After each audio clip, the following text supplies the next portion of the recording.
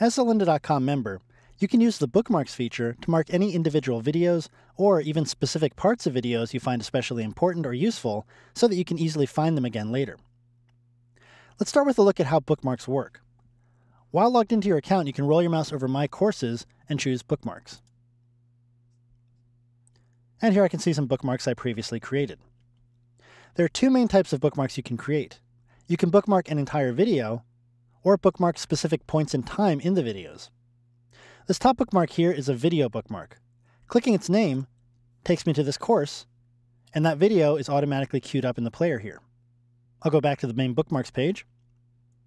Now the second bookmark is a timecode bookmark.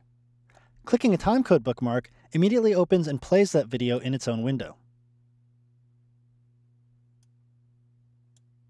So now let's take a look at how we create bookmarks by opening a course page. I already have one open in another tab here. Now as you scroll down through the table of contents of a course, note that the bookmark icon appears by each individual video. To bookmark any of these movies at any time, simply click the bookmark button. Notice the bookmark fills in, making it easy to see which items you've marked. Or you might also want to bookmark unwatched movies based on their names to remind yourself to watch those movies at a later time. So adding a bookmark is as simple as clicking the bookmark icon next to an item. But when browsing through your bookmarks later, you might not remember why you marked a particular movie. You can add details to your bookmarks by going back to the bookmarks page,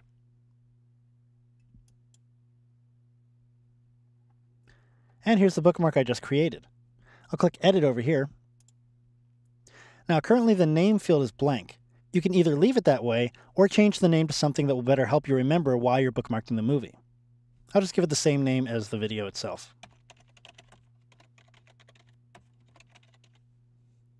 And in the description field, I might enter something like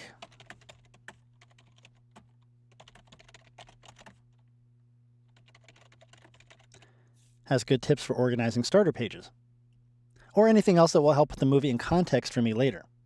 You can use up to 300 characters in the description field. We also suggest that you add tags to your bookmarks, which will help you categorize and locate your bookmarked videos later.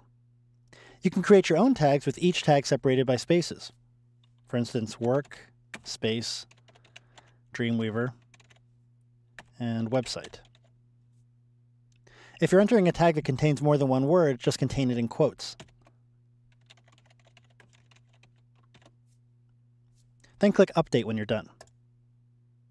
Now, it can be kind of inconvenient to come back to the main bookmarks page just to add the descriptions and tags, especially if you're in the middle of watching a video. Let's take a look at another way to create a video bookmark. I'll just click this bookmark to go back to the course page, and here I'll just find another movie to start playing it.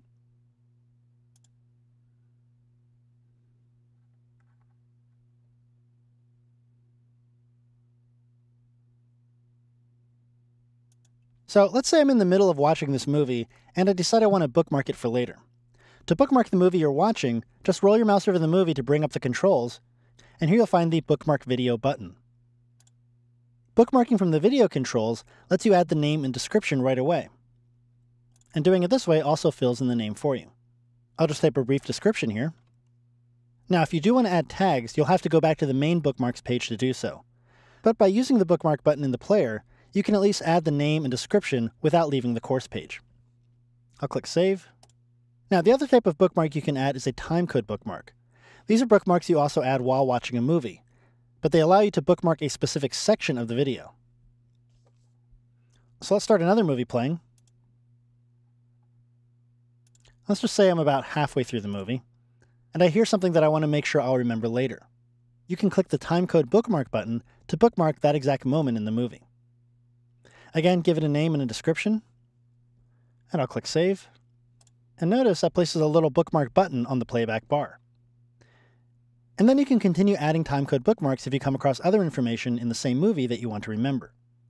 So let's just say I'm watching the movie some more, and I decided I want to add another timecode bookmark, and in this case I'll have no description. And now I have a second timecode bookmark. So let's take a look at the bookmarks I just created by going back to My Courses Bookmarks.